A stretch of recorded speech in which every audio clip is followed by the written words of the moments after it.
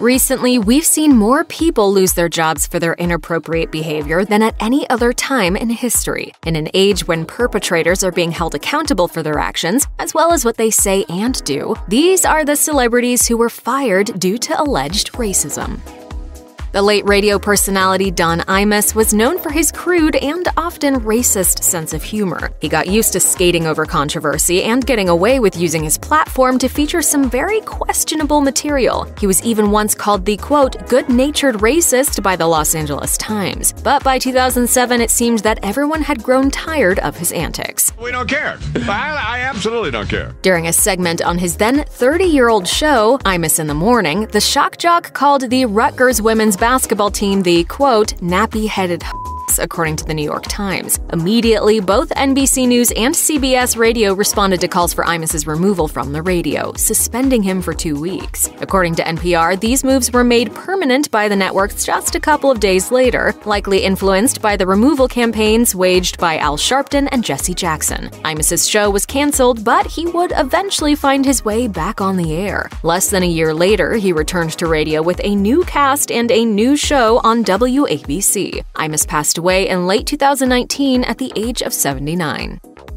Back in 2013, a racial controversy mounted around Paula Deen. It started when a manager of one of her restaurants, Lisa T. Jackson, filed a harassment lawsuit against her. In Deen's testimony, the Southern food personality admitted to using racial slurs and tolerating racist jokes. Deen also spoke about her hopes that her brother Bubba could have had a, quote, Southern-style plantation wedding. This vision was allegedly inspired by a restaurant she had visited in which the all-black serving staff dressed in white dress jackets and black bow ties. After the video deposition leaked, the celeb chef was slammed by critics for the revelations. According to the New York Times, the culinary star posted 2 apologies to YouTube, only the last of which remained. But for the Food Network, it was too little, too late. A network spokesperson announced that they were not renewing her contract.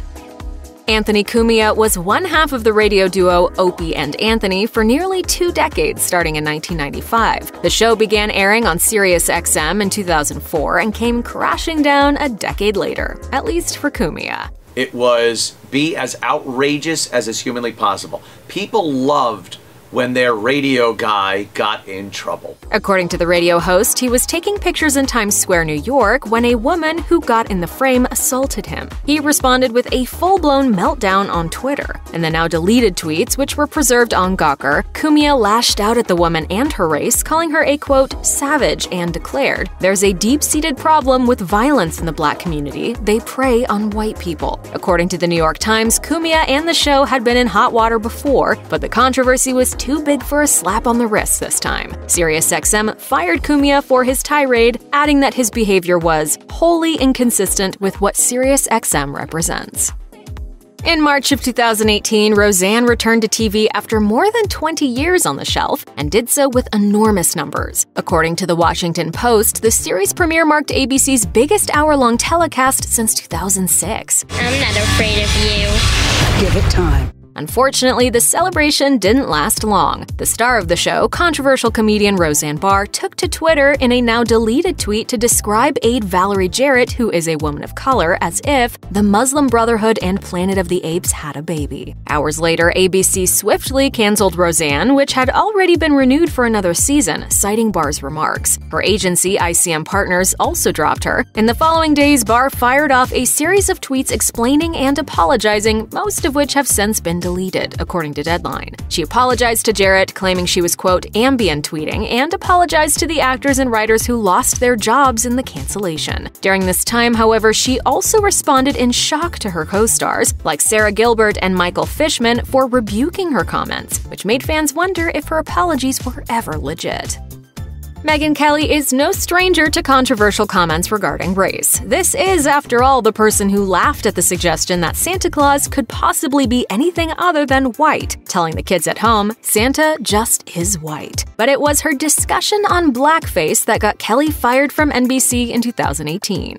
and she made her skin look darker than it really is, and people said that that was racist. In October of that year, an all-white panel on Megyn Kelly Today discussed the appropriateness of blackface for Halloween costumes. Kelly asked, "What is racist? You do get in trouble if you are a white person who puts on blackface on Halloween or a black person who puts on whiteface for Halloween. Like, that was okay when I was a kid, as long as you were dressing like a character." Unsurprisingly, shortly afterward, Kelly sent an email to NBC staffers apologizing for her tone-deaf discussion, explaining, "I've never been a politically correct type of person." I want to begin with 2 words. I'm sorry.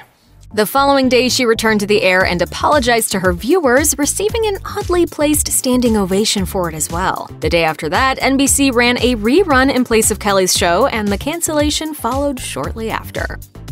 Former NHL coach and Canadian-born hockey personality Don Cherry made a living off his unapologetic and brash persona. He often said the first thing that came to his mind and was long celebrated for it. Over the years, however, his brand of nationalistic commentary began to wear on people. During a segment of Coach's Corner in 2019, Cherry gave his last nationally broadcasted rant aimed at immigrants into Canada. He said, "You people love our way of life, love our milk and honey. At least you could pay a couple of bucks for poppies or something like that. These guys paid for your way of life that you enjoy in Canada." I can't stand criticism. One bit. Well, you're in the wrong business. I know, but I can't stand criticism. Cherry has also taken aim at Colin Kaepernick's national anthem protest, and he's mocked and criticized Europeans for years. His stance on immigrants isn't new either. In a 1990 interview with the CBC, he bragged about his nationalism and complained about immigrants stealing jobs. After his latest comments, however, Cherry was let go by Sportsnet. Company president Bart Yabsley said via USA Today, "Sports brings people together. It unites us, not divides us." Following further discussions with Don Cherry after Saturday night's broadcast, it has been decided that it is the right time for him to immediately step down. Vanderpump Rules did some spring cleaning in June of 2020 and axed 4 of its cast members for their alleged racist behavior. The cleansing began after former cast member Faith Stowers recalled some of the attacks she faced as the only black person on the show. Speaking on Instagram Live with Candace Rice, Stowers said that the cast was calling me names, saying my hair was nappy. She also said that cast members Kristen Doty and Stassi Schroeder decided that she fit the description for a criminal who was on the run and reported her. Stowers said, "This woman was robbing people, and they called the cops and said it was me." The uproar from this incident led to the resurfacing of previous racist tweets from new cast members Brett Caprioni and Max Boyens. Both men had apologized and were kept on the show in the past, but they were not afforded the same luxury this time around. A rep told Page 6, Bravo and Evolution Media confirmed today that Stassi Schroeder, Kristen Doty, Max Boyens, and Brett Caprioni will not be returning to Vanderpump Rules. Bravo saying, we're not, a platform that's going to just ignore what's happening in today in society. Shortly before Teen Mom OG star Taylor Selfridge's new special was scheduled to air on MTV, the network shelved the broadcast. A spokesperson told People magazine, "MTV pulled the special from its Tuesday schedule and is ending our relationship with Taylor Selfridge in light of her past racist statements on social media. MTV strongly condemns systemic racism and stands with those raising their voices against injustice." According to The Blast, this reaction was in response to a slew of 2012 and 2013 tweets in which Selfridge wrote disparaging remarks about black people, including one that read, "We have to greet everyone at work, but sometimes I won't greet the black people because they scare me." But it appeared that MTV had been aware of these tweets for a while. Cheyenne Floyd even confronted Selfridge about them during a Teen Mom OG episode. In a statement posted to her Instagram story, Selfridge apologized for her actions but also suggested that she was the one who backed out of the special, adding, "I don't believe the reality TV lifestyle benefits me any further at this point in my life. With current events being what they are and reality TV being selective in who they apply rules to or what is considered acceptable behavior, I do not have any further respect." I just had to grow up, honestly, and I had to, experience other places.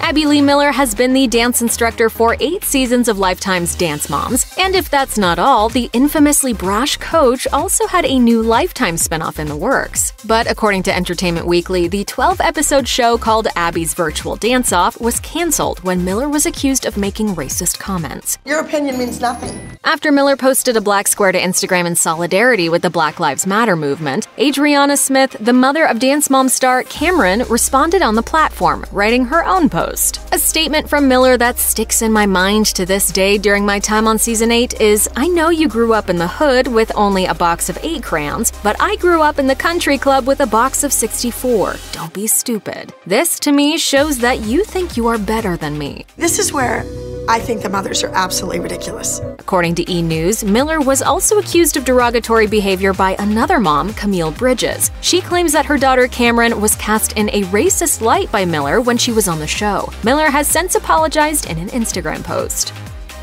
For 3 seasons, Hartley Sawyer played Ralph Dibny on The Flash, but when a number of horrifying tweets from his now-deleted Twitter account were brought to light, the network and producers took some action. Sawyer had previously tweeted, "The only thing keeping me from doing mildly racist tweets is the knowledge that Al Sharpton would never stop complaining about me." It's just about equality, and that's what that means to me. It's about being equal and having the same opportunities, the same representation. While he issued an apology on Instagram, Sawyer was ultimately fired in June 2020. Network execs said in a statement to Variety, Hartley Sawyer will not be returning for Season 7 of The Flash. In regards to Mr. Sawyer's posts on social media, we do not tolerate derogatory marks that target any race, ethnicity, national origin, gender, or orientation.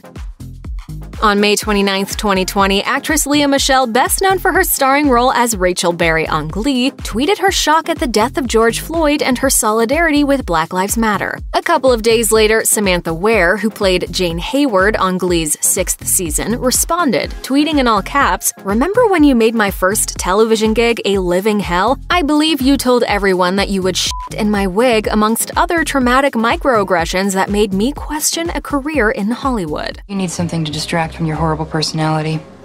Most of the time I find it hard to be in the same room with you. Michelle apologized afterward in a statement, claiming that she didn't remember the exchanges with Ware, and adding, "What matters is that I clearly acted in ways which hurt other people." That same day, HelloFresh, a brand Michelle had a paid partnership with, ended their relationship with her, and tweeted, "HelloFresh does not condone racism nor discrimination of any kind. We are disheartened and disappointed to learn of the recent claims concerning Lea Michele. We take this very seriously and have ended our partnership with Lea Michele effective immediately." We're out of here! Check out one of our newest videos right here. Plus, even more Nicki Swift videos about your favorite celebs are coming soon. Subscribe to our YouTube channel and hit the bell so you don't miss a single one.